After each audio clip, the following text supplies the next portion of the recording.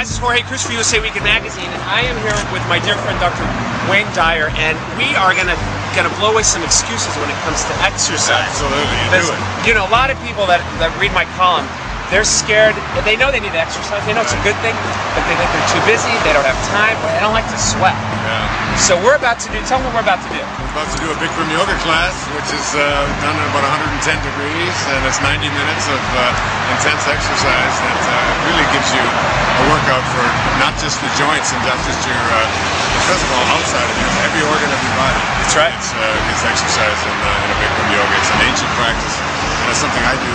I do about 6 days a week. And I as well. I do about 4 times a week. But now my new mentor here, he's inspiring me to take it up a notch. And we want to share with you what this experience is like. And then we're going to talk to you after the class about breaking through excuses. Right. But we would say excuses be gone. Your new book. Absolutely. I love the concept. All right, let's do it, guys.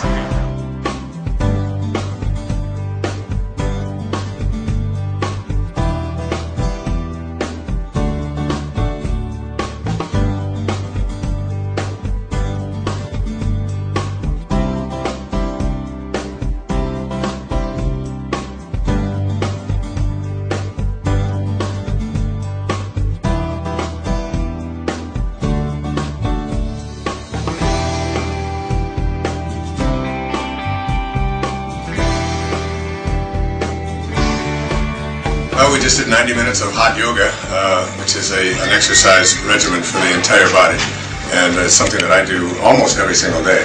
Because I've always believed that if you don't take time for exercise, then you're going to have to take time for being sick or being out of shape. That's right. And if you don't keep your body healthy, then you won't have anywhere to live.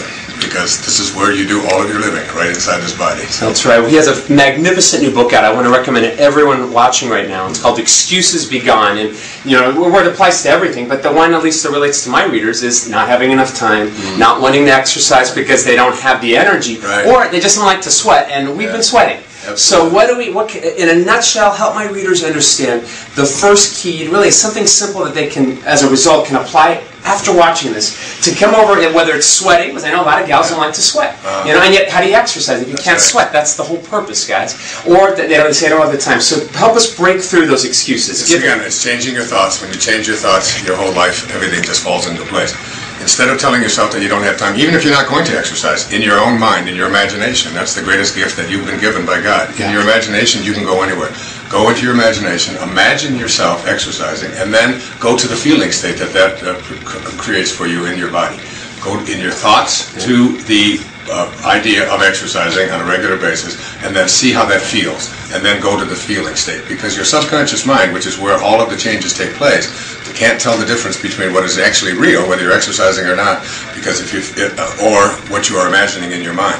And especially at night, the last 5 minutes before you go to bed. Oh, I like this. I remember you shared this with me. Absolutely. Listen up, guys. The last 5 minutes before you go to sleep, you don't want to review all the things that are wrong, all the things you don't like about yourself, all the things that are missing in your life, all the troubles you have, all the difficulties you have in relationships, all the reasons why you can't exercise. You want to just go to that place in your imagination, create it, go to the feeling state, see what it feels like in your imagination to be in the ideal shape you'd like to be, and then for the rest of your night, that's 8 hours, you're going to marinate in your subconscious mind, and your subconscious mind just accept everything that comes to it as true. So now you're going to sleep at night feeling really good about being in the proper kind of shape, eating the right kind of diet, and so on. And for the next 8 hours, your subconscious mind goes to work at offering you opportunities during the day to manifest exactly what it is that you're thinking about.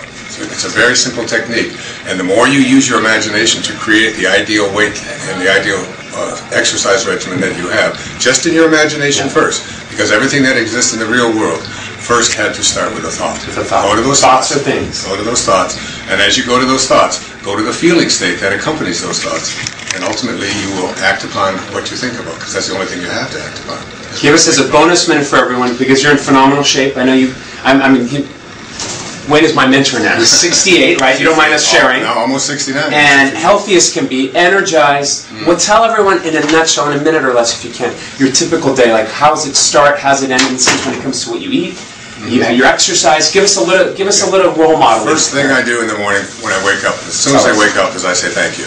I just say thank you for this day, thank you God for everything that I have in my life. Second thing I do is I try to do something for somebody else that doesn't have anything to do with me. I take my attention off of what's in it for me and how may I serve. And then I go and I have my breakfast, which is usually a shake. I use nano greens and a series of supplements and things like that.